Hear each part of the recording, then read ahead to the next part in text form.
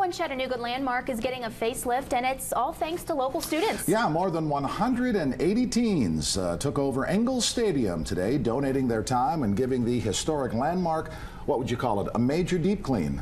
News Channel 9's Micaiah Thurman spent the afternoon with the group and joins us now with the story. Good afternoon, Micaiah.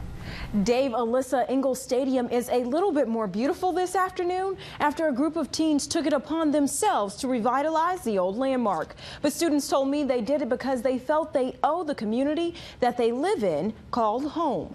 Just like a scene from Extreme Makeover, Engel Stadium received the facelift of a lifetime. No celebrities here, but almost 200 student volunteers hoping to make their community a little more beautiful. I think it's really important, of course, for Chattanooga too.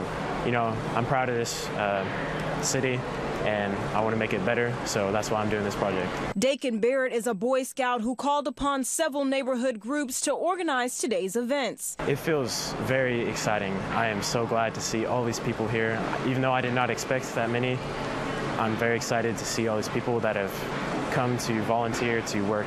In no time, more than a dozen groups responded to join in on this day of service. Service is important for our youth so they don't just spend their lives playing video games or texting with their friends, but they have an opportunity to make a difference. And community service is even more important because they feel more connected to the place where they live. This is their Chattanooga too. As each student scrubbed, swept, and wiped down the historic landmark, board members for Engel Stadium looked on in amazement. We're just happy. Everyone's working and smiling and having a good time putting the stadium back together. And bringing it back to life is more than anyone can hope for. I'm proud of these kids. I really am. And I think there are more kids like this than people realize, because there are a lot of negative stories out there. But it was not hard to get these youth to come out today because this is what they want to do. All those festivities wrapped up earlier this afternoon, but for more information on how your team can become involved, log on to newschannel9.com. Alyssa? Thanks, Micaiah.